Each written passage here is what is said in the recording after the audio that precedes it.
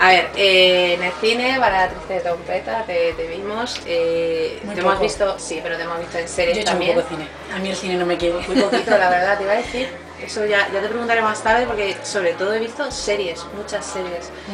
Periodistas, el internado también. Fíjate, periodista, madre mía, creo que fue lo primero. Sí, Hospital Central. Y hospital, y antes creo que policías también. Algo muy chiquito además. Yo me acuerdo de Padre Coraje. Eso sí que fue lo primero. Y luego creo que mucha gente te diste a conocer por ser la Isabel Pantoja de aquí, ¿no? También. Gran Hotel, que estuviste bastante tiempo en teatro, Estanque Dorado, que hablaremos luego más tarde de ello.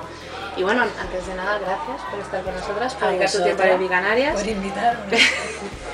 Y lo primero de todo, quería preguntarte, ¿cómo llegaste al mundo de la interpretación? ¿Siempre has querido ser actriz? Pues creo que sí. Bueno, no.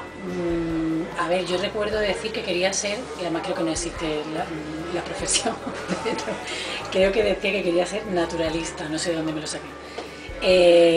Yo era fan absoluta de Félix Rodríguez de la Fuente, y luego me gustaban muchísimo los animales, me siguen gustando, y lo primero que a mí me nació era querer trabajar en algo que estuviera relacionado con eso. Pero yo creo que la cosa era la cosa romántica de lo que hacía Félix, ¿no? Que era viajar, grabar programas de televisión, que supongo que ahí estaba un poco la conexión, ¿no? Pero sobre todo creo que era que yo veía a ese hombre disfrutar con lo que hacía. Yo veía a una persona que en su trabajo se lo pasaba fenomenal. Y creo que eso era lo que yo veía, lo que yo quería hacer. Yo quería dedicarme a algo que me hiciera sentirme de esa manera y que transmitiera a los demás esa satisfacción. Luego ya, sí es verdad que yo desde pequeña, pues lo que nos pasa a casi todos los que estamos y vivimos en esta profesión, que tenía facilidad para las cosas artísticas, ¿no? Para ese tipo de actividades. Siempre había en el colegio, no sé qué, yo me apuntaba, quería, me gustaba. Lo disfrutaba, no lo pasaba mal. Hay niños que de pronto van a hacer el árbol de Navidad y se quedan así y no pueden, y yo quería hacerlo todo y decirlo todo y estar ahí, y me lo pasaba muy bien. Pero no sabía que era una profesión, no tenía ni idea.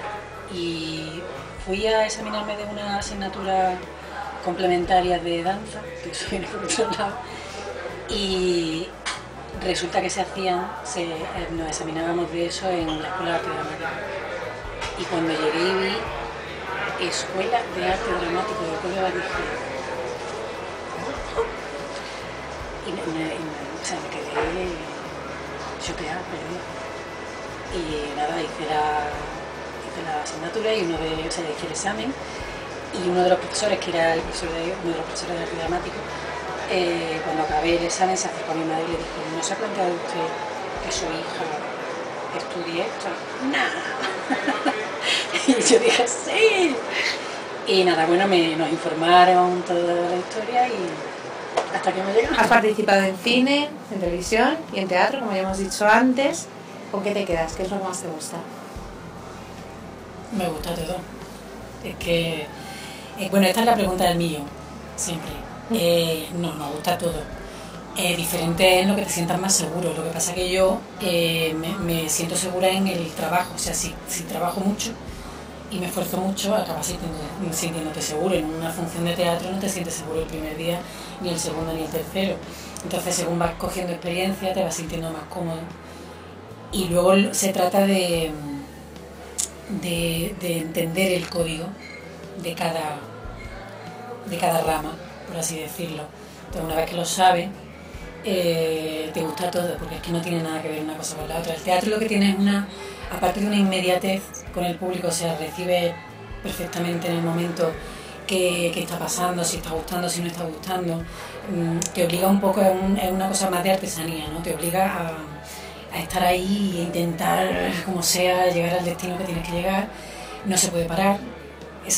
Tiene una adrenalina que no la tiene la el corte no existe. No existe el corte, no. Espérate un momento que me he equivocado, no. Tira para adelante como sea y sálvalo, pase lo que pase. Suene un móvil, que por cierto, apaguen sus puñeteros teléfonos móviles cuando estén viendo una función de teatro, por favor. O sea, porque yo... es que no lo entiendo. Es que es algo, me parece la falta de respeto más grande del mundo. se dice, se repite, la gente lo sabe, empiezan, no es que la gente no sabe, la gente sabe, claro que sabe, lo que pasa es que no les da la gana, pues porque hay en algunas ocasiones una gran falta de respeto hacia el trabajo de los demás. Y ya no digo en el nuestro, es que en cualquier sitio, si vas a un hospital, si vas yo que sé, a misa, quien vaya a misa, ¿sabes? Por favor, hay que respetar a los demás. Y después de este momento reivindicativo, volvemos a lo de antes. El teatro tiene eso, que te tienes que pelear en el momento y tienes que ganar la partida en ese tiempo que tienes. Y luego te permite, si la gira es larga, a especializar, ¿no? No sé, una vez dije que éramos como zapateros, ¿no? Que tienes un zapato y tienes que remendarle un brillo aquí, cambiarle los cordones, siempre estás buscando la manera de mejorar eso.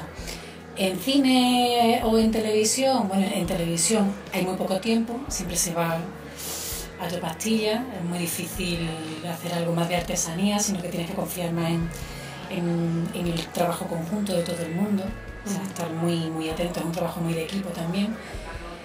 Y en cine yo la verdad es que, ya te digo, he trabajado muy poquito en cosas muy chiquititas y no tengo esa experiencia como para poder, me encantaría tenerla, ya ves tú, porque tiene que ser precioso, pero no he tenido nunca una experiencia con la que me pueda permitir opinar sobre qué se siente o qué no se siente.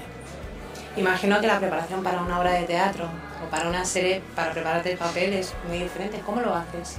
¿Cómo preparas cada uno de ellos según para lo que sea? Pues en teatro sobre todo hay un trabajo previo que suele durar más o menos unos 2 meses por ahí.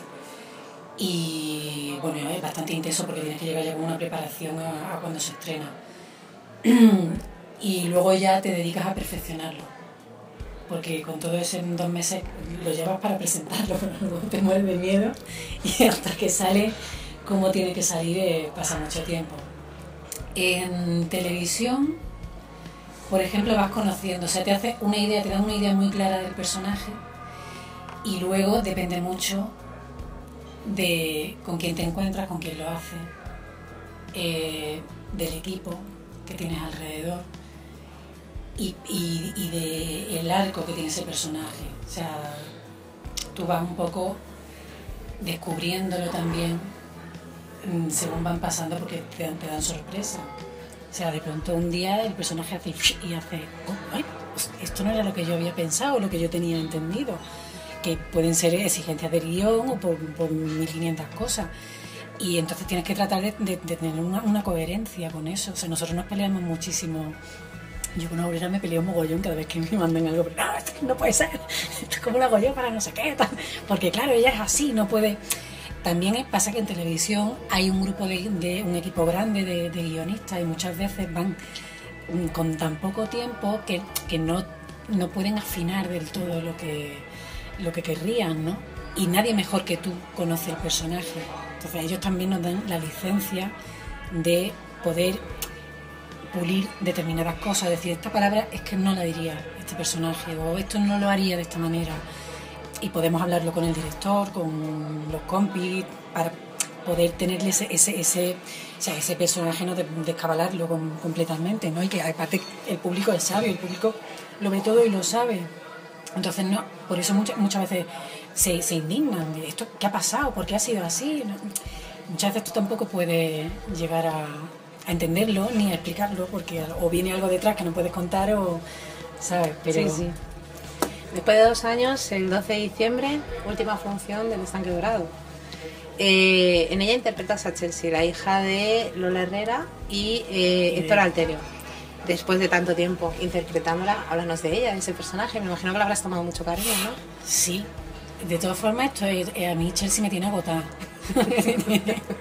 Sí, porque no, yo me he dejado el alma con Chelsea. Porque Chelsea es un personaje muy... ¿Cómo te diría? Es muy exigente, demanda mucho cariño, mucha atención, tiene mucho dolor guardado.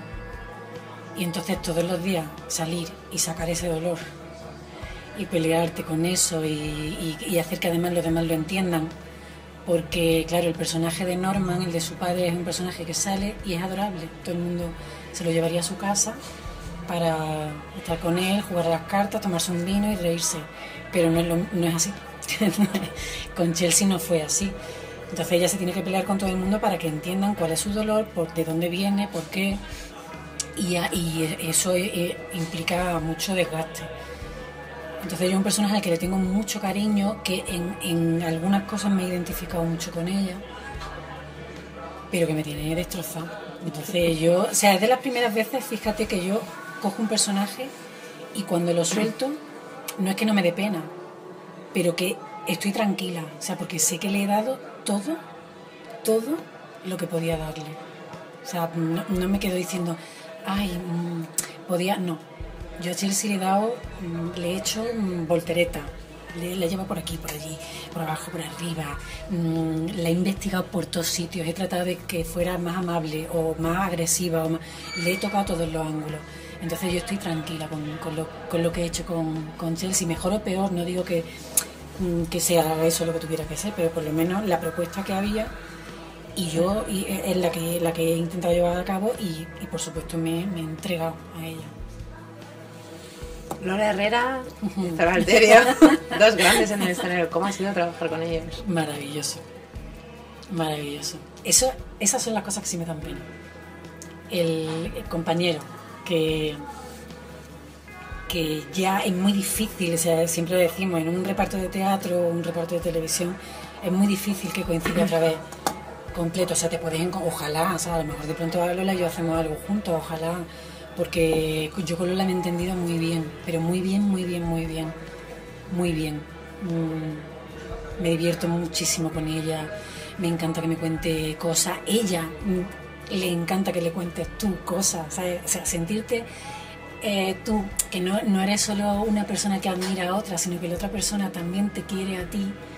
Y una persona como Lola Herrera, que es alguien a quien tú has admirado tanto, de pronto estás sentado con ella así, con una manta, las dos de chachareta, tomándonos un vino y dices, vea, como que no lo puedo creer, pero te lo crees, de pronto dices, ¿y por qué no? O sea, hay gente auténtica, y cuando la gente se encuentra y es auténtica, se crean esas conexiones, te da risa porque lo piensas y dices, madre mía, pero he tenido la oportunidad de no solo conocerla, sino de conocerla muy bien y de pasar con ella momentos maravillosos. Entonces, bueno, con esto también, lo que pasa es que no sé, con la cosa de que somos mujeres, no sé, y Lola es una tía, porque es que es una tía, no es una señora que lo es que es una más, se implica y es divertida y le gusta y yo con ella he conectado mucho y eso me lo llevo para mí. A mi casa. Bueno, cuéntanos, ¿cómo llegaste a Seis Hermanas? Pues llegando, no hice, o sea, no hice, mira, es de las pocas veces, de las pocas o la única, que creo que ha sido algo como muy fácil. De pronto estaba ahí.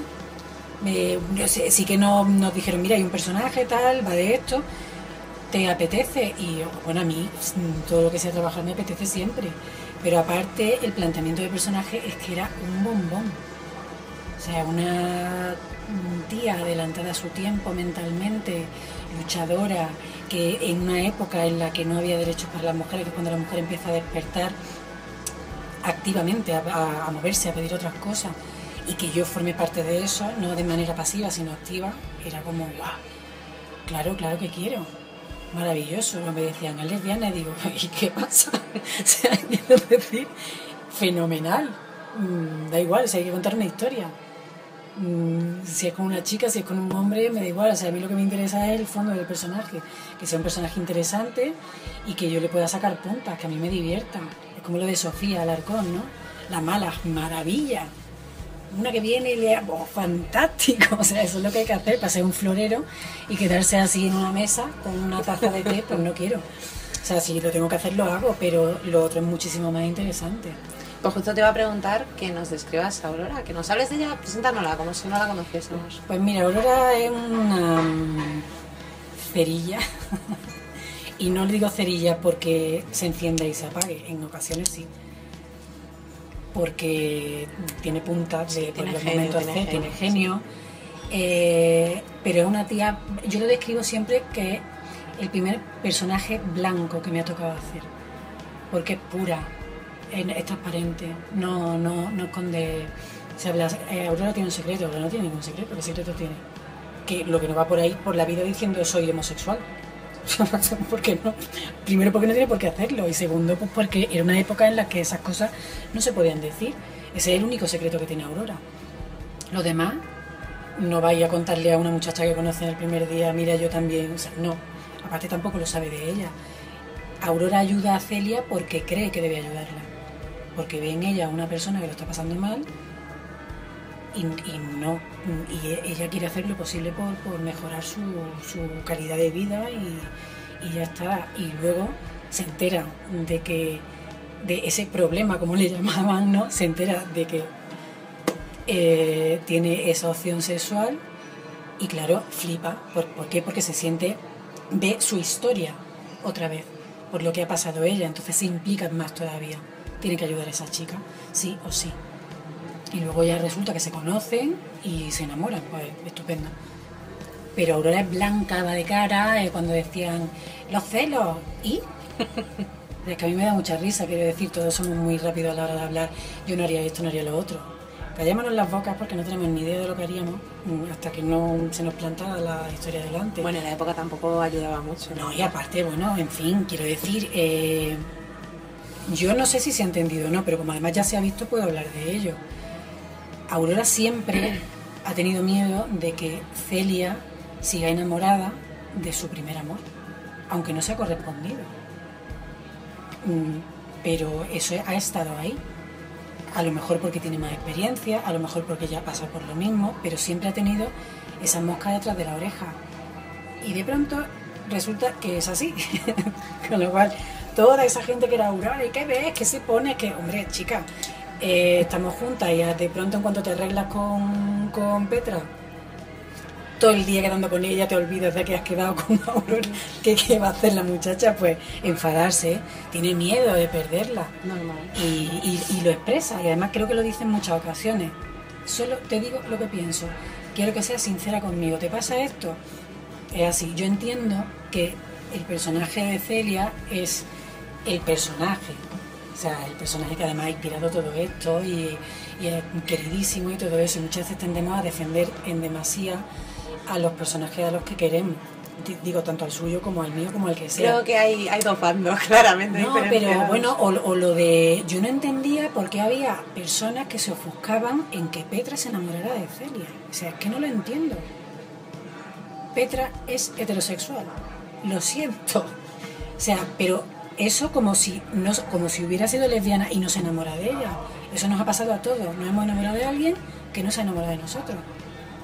Y bueno, aunque sea una serie, quiero decir, unas veces se acaba como queremos y otras no. A mí me parecía muy acertado esa línea de que eso no pasara, porque además es una experiencia que ella tenía que vivir, quiero decir, ya está. Encontrará a Aurora, encontrará a Pepito Pérez, o sea, da igual, no se trataba de eso.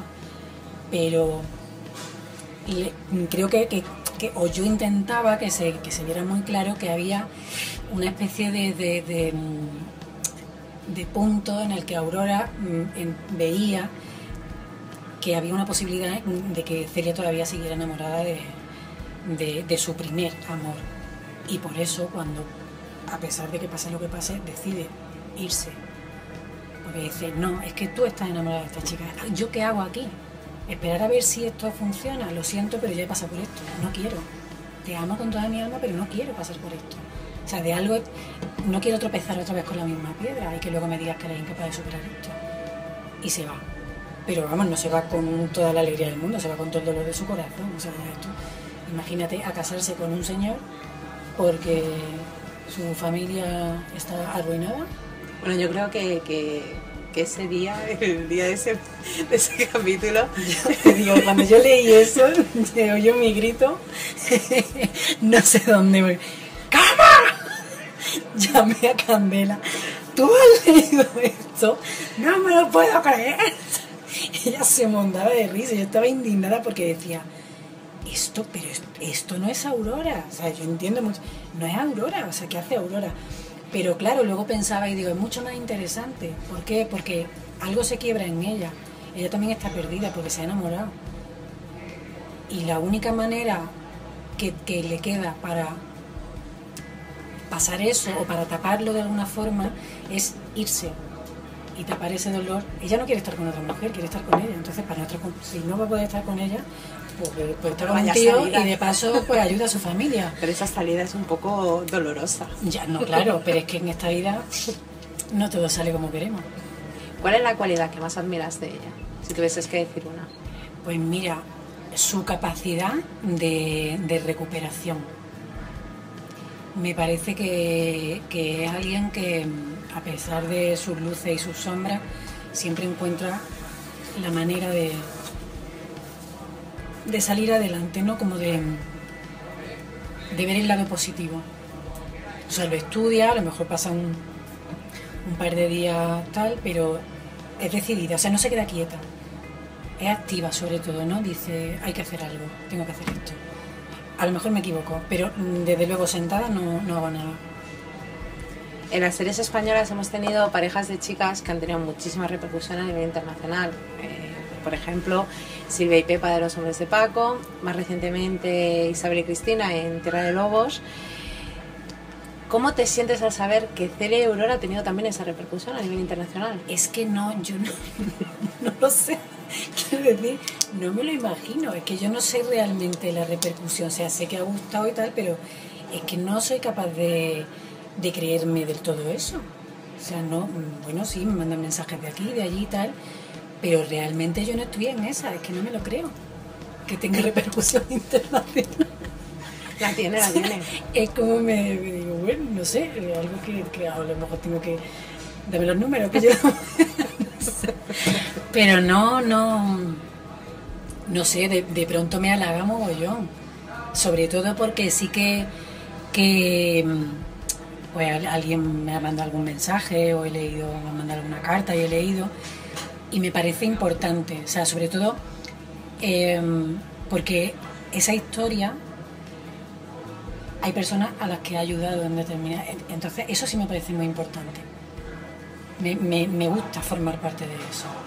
O sea, si Candela y yo hemos conseguido, que nos preocupaba mucho, pero mucho, el que no fuera un cliché. Bueno, yo he hablado con todas mis amigas lesbianas por favor, o sea, yo qué sé, pero fíjate, al final es por desconocimiento. Porque en vez de decir, que fue lo que yo me planteé ya, decir, voy a interpretar una historia de amor, punto. O sea, que como es lo que nos tenemos que basar, ¿no? Da igual. Y hasta que llegué a esa conclusión, yo también entré dentro de ese rollo del cliché, porque parece que es que tienes que hacer algo y de pronto dices, no, tengo que hacer una historia de amor. Es importante, por ejemplo, que eso sí nos lo dicen mucho y es verdad, Candela y yo nos conocimos y tuvimos un químicón estupendo, o sea, de gente con la que te pones a trabajar y te lo pasas bomba, te parece en el humor, no sé qué, y entonces entendíamos la historia de la misma manera y hemos tenido esa suerte, o sea, tener la suerte de coincidir con alguien y trabajar con alguien con quien te llevas bien, eso es fundamental, pero luego simplemente es decir, voy a hacer una historia de amor, ya está, o sea, así que vamos a desarrollarla, pero sí es verdad por otro lado que hay problemas con este tipo de historias, que es también lo que estoy descubriendo, porque sí hay cosas que me sorprenden, como que oigo, me dicen, han censurado este vídeo en no sé dónde. ¿Qué? Sí, en muchas partes.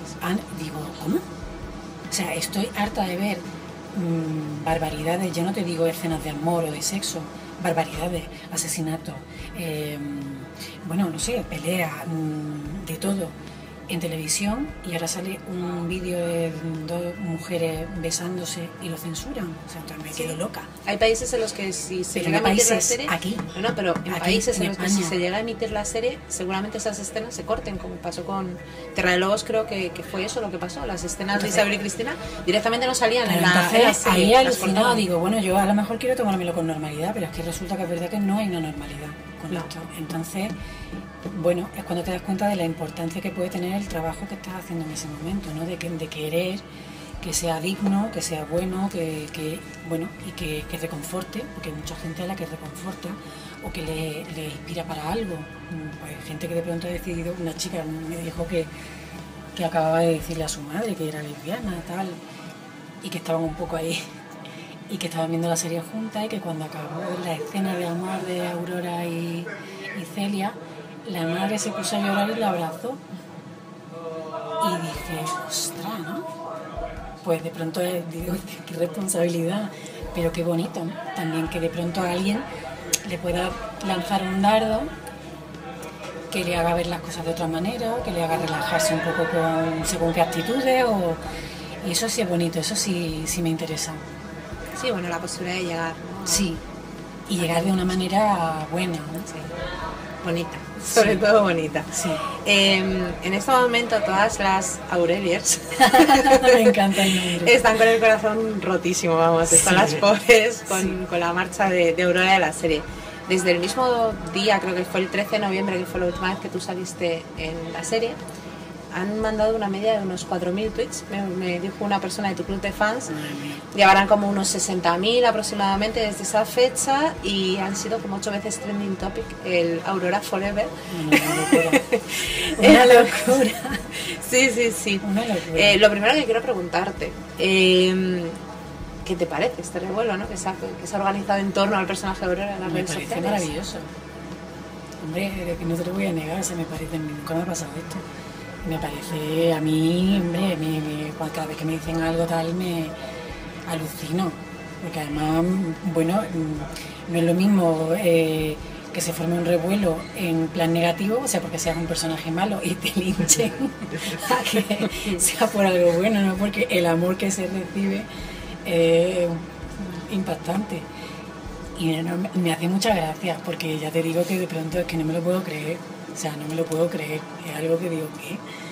Pero me hace mucha gracia y lo que sí me parece, un poco a colación de lo de antes, que se está haciendo mucho ruido y que ese ruido beneficia a este tipo de cosas, a la visibilidad, a que se tome por normalidad estos temas. Televisión española, Televisión, me parece súper importante. sobremesa. Fíjate que, ya te digo, cuando nosotros bueno, leímos la escena de amor y tal, no sabíamos si íbamos a grabar una cosa que no se iba a emitir. O sea, teníamos como varias pautas para, por lo menos que hasta aquí llegue, por si acaso esto no... Y luego, quiero decir, está montado y está dirigido con una delicadeza, bonito. O sea, a mí se me caía la baba viendo la escena, ¿eh? Era como... A mi chico era, qué bonito, ¿sabes? Entonces, es muy bonito. Yo le preguntaba a mi madre y mi hermana, no, precioso, qué bonito. Pero claro, estábamos preocupadas de que eso, porque realmente pasa. Decíamos, nos van a censurar. Nos van a censurar. Era como que luego tuvimos un momento muy gracioso que nos dijo una compañera, ay, el beso ese último tiene que ser... Porque aquí todo el mundo se besa, tal, y las chicas, ¿qué pasa? Que no es... Recuerdo que estábamos ahí medio en la despedida, tal, no sé qué, y veo a Candela que hace muy bien, y digo, "Ostras, qué bien". Venía ella convencidísima y casi nos morimos de la risa, porque claro, era nuestra cosa de decir, claro, o sea, es que esto, vamos a quitarnos también nosotros los tabús de encima y la preocupación, y ya luego nosotros nuestro trabajo lo hacemos, ya luego cagan los demás el suyo, ¿no? Pero sí eso de intentar mostrar las cosas como tienen que ser, ¿no? Naturales. Sí, pero bueno, es divertido, quiero decir, yo nunca había besado a una chica y de pronto, pero bueno, que es lo de siempre. También me viene un chico que yo la verdad es que yo he hecho muy pocas escenas de amor, muy pocas, Entonces, solo en Gran Hotel tenía una con rollo coma y fue, hola, ¿qué tal? Buenos días, nos conocimos ahí al pan. Y entonces, es como, o sea, eso también es horroroso, quiero decir, porque no te conoces y, bueno, pues son cosas íntimas y te está mirando un montón de gente, hay que repetir, no sé qué, y es difícil. Entonces, con Candela lo que había era que la historia, como que puedes vivirla de una manera progresiva. Y es lo bonito, te vas conociendo, sea para besarte o sea para reírte, quiero decir, la confianza es la que va haciendo que luego todo fluya en una historia de una manera normal. Y lo segundo que quería preguntarte, ¿les das un poco de esperanza? ¿Vamos a tener más sobre ello? Yo siempre digo que la esperanza es lo último que se tiene que perder. O sea, ¡qué mala! Eso es lo único que yo puedo decir. Pero vamos, creo que estoy diciendo bastante. Ahí queda, chicas. ¿Qué es lo que más te gusta de trabajar con Candela Serra? Que me río mucho. Sí, no me entiendo muy bien con ella. Bueno, la verdad que el equipo en general es majísimo. Yo ya conocía, aparte de ellos, algunos por haber trabajado con ellos, otros no, pero los conocía. Y con Candela lo que pasa es que nos reímos un montón. Siempre estamos inventando tonterías. O nos ponemos a cantar poniendo voces de, yo qué sé, o estamos planificando, vamos a ir a no sé qué, porque este concierto de no sé qué, me he visto en no sé cuántas. Estamos todo el día viendo vídeos absurdos, en fin. Nos reímos mucho, sobre todo eso, que nos lo pasamos muy bien. Cuéntame alguna anécdota divertida del rodaje. Uf.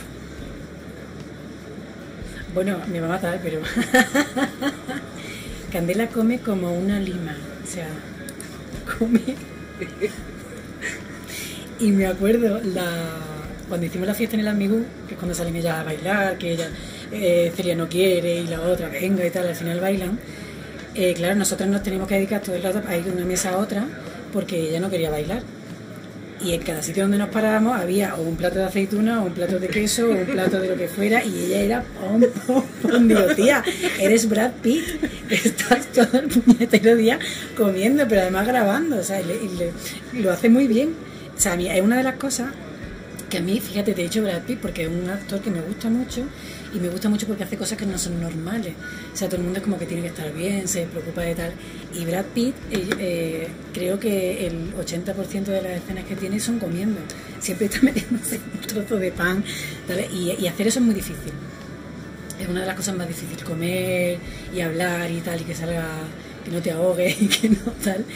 Porque aparte por récord tienes que estar muy pendiente, por si se repite, saber si estabas masticando, si no, qué es lo que había en el plato, en qué momento, o sea, es algo muy complicado. Y eso Candela, creo que bueno que lo hace de una manera natural. Y yo le decía, chica, que menos mal que hoy no nos besamos porque como te estés comiendo algo que lleve ajo o lo que sea, pero sobre todo eso, que se moría de risa porque yo ya le iba poniendo platos de queso, de lo que fuera, cada vez que nos sentaba. Esa fue, ahí nos la pasamos súper bien, ese día. Candela y tú acabáis de ganar el premio Ándales Gay a la visibilidad. Pero además el primer premio que nos dan a las dos, quiero decir, no juntas, sino que es su primer premio y mi primer premio. ¿Sí? Sí. Felicidades. Es mucha ilusión. Ella al recogerlo dio un discurso muy sentido, ¿no? En el que recordó a las personas que han hecho posible pues que se pueda ver en televisión española, a las mujeres que lucharon en su momento para que nosotras estemos donde estamos ahora. Exacto. Tú no pudiste asistir porque estabas trabajando. ¿Qué te hubiese gustado decir? ¿Qué ha significado este premio para ti? Pues para empezar, mucha ilusión, porque precisamente por eso, porque es el primero, y segundo por el personaje por el que nos lo han dado, porque me parece, sobre todo es lo que dijo Candela, o sea, lo estuvimos hablando además, y yo le dije, di lo que quieras porque voy a estar completamente de acuerdo. Es súper importante, es que si lo piensas, no hace tanto que no podíamos votar, o no hace tanto que no te podías abrir una cuenta en el banco, o no hace tanto que no te podías hacer conducir un coche, y como nos descuidemos, nos lo quitan. Entonces, de pronto formar parte de una serie en la que el hilo principal es el despertar de la mujer en ese sentido, para mí es un orgullo. O sea, yo siempre lo he dicho, Bambú es una productora que le da mucha importancia a sus personajes femeninos, cosa que escasea bastante en esta profesión. Casi siempre todas las series que hacen giran en torno a la mujer. Es la mujer la que tiene poder, es la mujer la que toma decisiones, y en esta especialmente, o sea, se llama Seis Hermanas, son 6 chicas que vivían muy bien y que de pronto se quedan sin padre y tienen que sacarse las castañas del fuego. Y en vez de dedicarse a llorar y a casarse corriendo muy deprisa para tener una herencia, bueno, un dinero, una vida tranquila y acomodada, deciden que no, que se quieren pelear por lo que tienen, o sea, que se quieren pelear por sus sueños, se empiezan a enfrentar a una serie de cosas con todos sus miedos y con todas sus equivocaciones. Pero me parece importante y me hace mucha ilusión que el primer premio que me dan, que me da mucha vergüenza como decirlo, pero sea por un personaje que pertenece a una serie como esta. Y encima me ha tocado la lotería con Aurora, sufragista. O sea, no tiene todo ese pack. Claro, era el pack, es que era eso. Digo, madre mía, me encanta, una peleona, ¿no? Y claro, es una satisfacción enorme. De nuevo, felicidades. Hemos visto que eres muy activa en Twitter. Sí. ¿Qué es lo que más te gusta de esta red social? Pues mira, me gusta que, dentro de que hay que tener cuidado, es una herramienta muy buena de difusión. También puede ser una herramienta muy chunga a la hora de... O sea, si te quieren machacar, te van a machacar. Pero te puedes mostrar como eres. O sea, me parece... Nadie puede decir algo por mí. O sea, yo digo lo que yo quiero y como yo quiero. Y ya te digo, puedo meter la pata, pero bueno, si metes la pata se piden disculpas y no pasa nada, ¿no? Pero nadie habla por mí, nadie va a decir, como pasa muchas veces en una entrevista o en cualquier otro sitio, titular, que lo ve y dice, yo no he dicho eso, o no lo he dicho de esa manera. Hay que, por supuesto, como estás escribiendo, hay que tener mucho cuidado. Lo de los 140 caracteres me parece algo maravilloso, porque aparte te obliga a pensar y a concretar qué es lo que quieres decir, no ves una parrafada de esta ahí que no ha dicho, no. Te obliga a pensar y a dar. Sí, voy a hacer un llamamiento, por favor, miro a cámara directamente. Es muy importante la ortografía. Es una de las cosas que no me gustan ni de Twitter, ni del WhatsApp, ni de nada de eso. Porque hace que la gente se vuelva estúpida o algo, o por lo menos es lo que parece. Yo no digo que la gente sea estúpida, pero si escribe mal, pues hay esa opción. Duele. Hombre, es que hay veces que te dan ganas de arrancarte los ojos directamente. Entonces, está muy bien que cuando no se sabe cómo se escribe una palabra, a mí me pasa, coges un diccionario. ¿Un dicio qué? Exacto.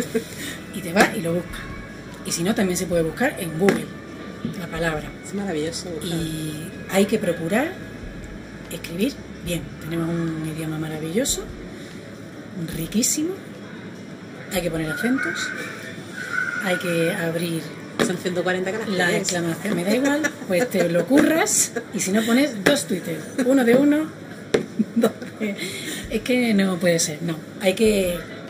Y sí, quiero decir, yo he escrito cosas mal, pero te das cuenta y dices, ay, me he equivocado, tal. Hay que intentarlo por lo menos. Estoy de acuerdo porque contigo. Si no, Totalmente. vamos a acabar en el mismísimo barro, más barro de la cuneta más asquerosa del planeta. Yo sí creo que precisamente una de las cosas buenas de Twitter es que puedes escribir 140 caracteres muy directos, pero la gente quiere decir tanto en 140 que... Ya, pero es que nos sobra, es que muchas veces sobra, hay que ser más concreto. Yo creo que es una error, por eso te digo, te obliga a pensar y a decir concretamente lo que quieres. Porque se nos va la vida en decir tonterías. No, te obliga a eso. No sé, es que me parece brillante por eso. Y a mí muchas veces me falta un carácter, esto es lo que yo quisiera poner, ¿ves? Me hacen una pregunta y me estoy aquí una hora hablando. Pero yo soy muy poco, soy muy poco concreta para eso, pero Twitter me gusta porque me obliga a ser concreta y a pensar qué es lo que quiero decir y cómo tengo que decirlo. Y luego, por supuesto, me gusta mucho que eso, que pueda hablar con la gente. Me divierto mucho hablando con la gente, intento contestar a todo lo que puedo, resolver todas las dudas, ¿qué tal? Hay veces que no puedo, o sea, que nadie se siente ofendido si a ti te da un corazón y el otro no, porque es que muchas veces no te da la vida. Pero yo mando corazones por el aire a todo el mundo. Me divierte mucho Twitter, me lo paso muy bien. Perfecto. Nuestra experiencia con las parejas ficticias de chicas es que están también construidas, como el caso de Celia y Aurora, es que perduran a lo largo de los años. Tenemos fenómenos como el de, por ejemplo, Pepe y Silvia, que de hecho escribieron una carta al país para quejarse porque había matado a Silvia. Sí, y sus vídeos han sido traducidos a chino, a ruso, a inglés, y a día de hoy se siguen viendo y se siguen haciendo vídeos sobre esas parejas. Pasa con, como te he dicho antes, Maca y Esther, por ejemplo, Hospital Central. Ha pasado también, el revuelo que generó Tierra de Lobos con Isabel y con Cristina. Y lo bueno que tiene es que con el paso de los años hemos visto que Twitter genera una cantidad de seguidoras de repente de una actriz, pero que luego no la abandonan, es decir, siguen con el paso de los años, siguen apoyando a esa actriz independientemente de su vida personal, es decir, les gusta tanto ese personaje que siguen ahí. ¿Tú has notado ese aumento de seguidoras en Twitter? Muchísimo, sí, una cosa espectacular. Dije, bueno, ¿qué es esto? Sí, no, una cosa, pero luego aparte, sí, ya no solo eso, sino simplemente lo que hablábamos antes, lo de los hashtags diarios. Todo es lo que yo digo, Dios mío, me siento responsable un poco, ¿sabes? Como Dios, por favor, pobre, ¿no? Ahí como... y ahí están. Y siguen. No, y se siguen y pin, y encima, claro, tú te sientes mal porque dices que yo no puedo deciros nada, cariños míos, es que no puedo hablar de nada, es normal. Y te dan ganas de contar muchas cosas, claro, que te dan ganas pero es que no puedes. Y aún así...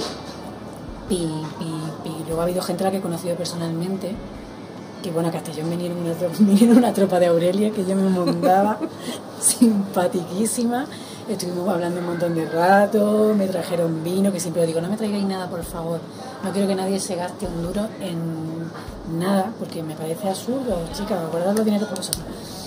Una chica me tomó una botella de vino, estupendo, muy bien, pero simpaticísimo, me lo pasé súper bien.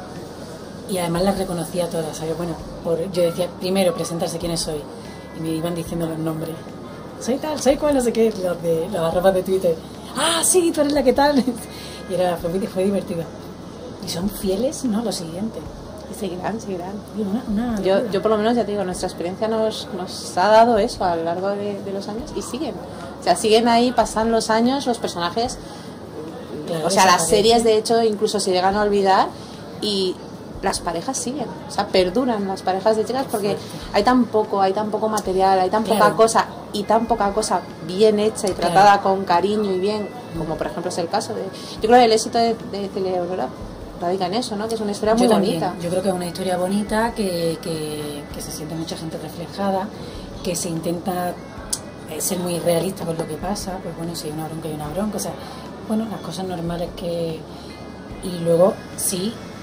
Y eso es como un piropo para nosotras, pero por decirlo de alguna manera, pero Candela y yo nos hemos preocupado muchísimo de esta historia.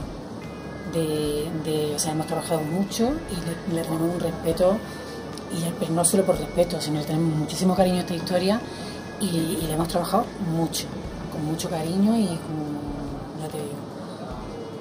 Creo que eso se ve reflejado al final. Vamos a dejar a Aurelia.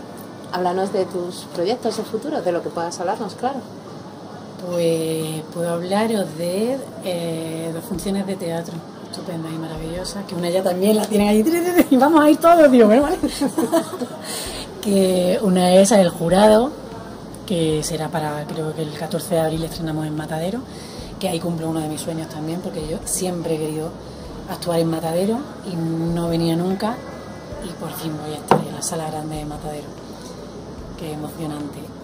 Y está dirigida por Andrés Lima, la productora de Antiteatro, que además son amigos míos de hace muchísimos años, Edu Velasco y Cuca, que los quiero mucho y contaron conmigo para esto. Y nada, un equipazo. O sea, según nos íbamos enterando de cosas, era como ¡guau!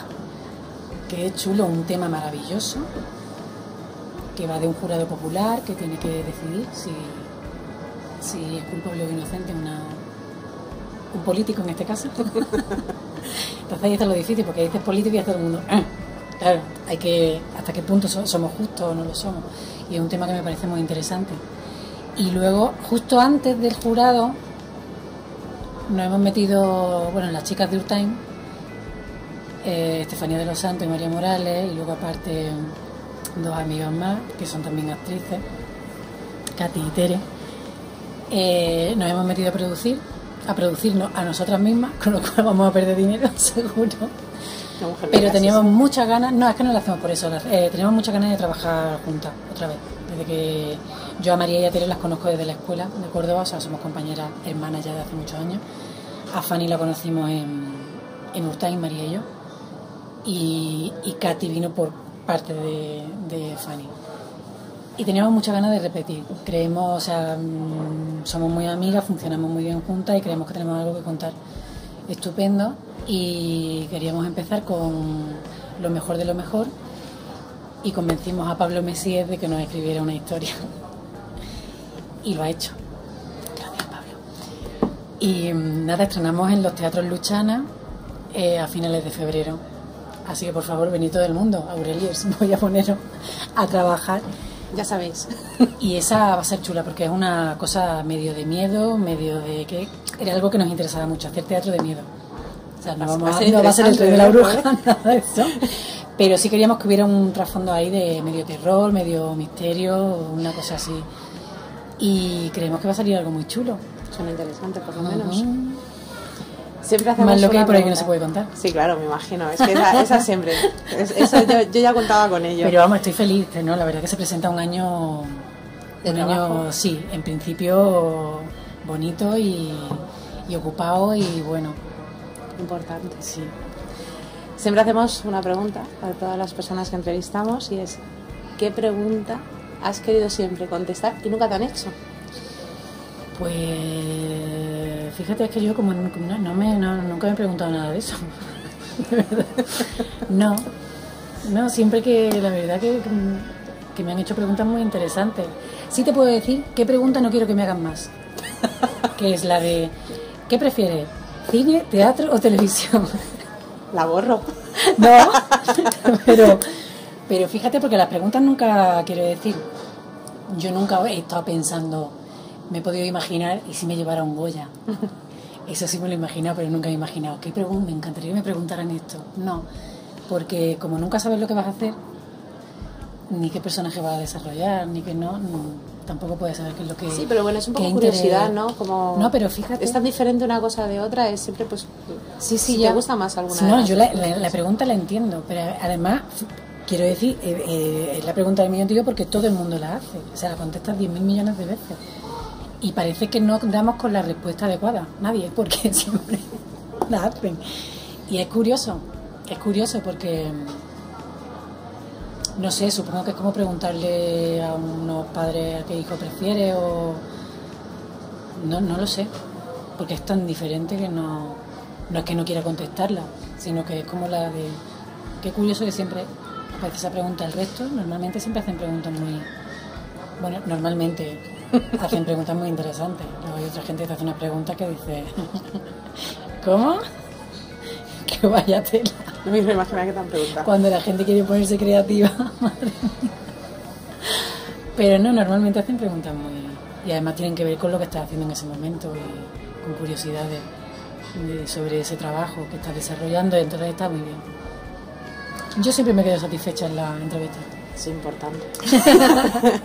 Por último, te pediría que mandes un saludo a todas las chicas que te están viendo, a todas las lesbicanarias que te siguen. ¿Lesbicanaria?